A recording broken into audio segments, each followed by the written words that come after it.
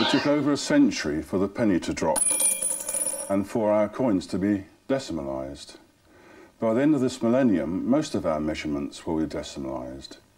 I contend that the time and the date must be decimalised too. By replacing our uneven months and our pointless clocks with perpetual calendars and smarter clocks, we could solve many chronic social and economic problems. We already count years in tens, hundreds and thousands. Why not divide days by them too?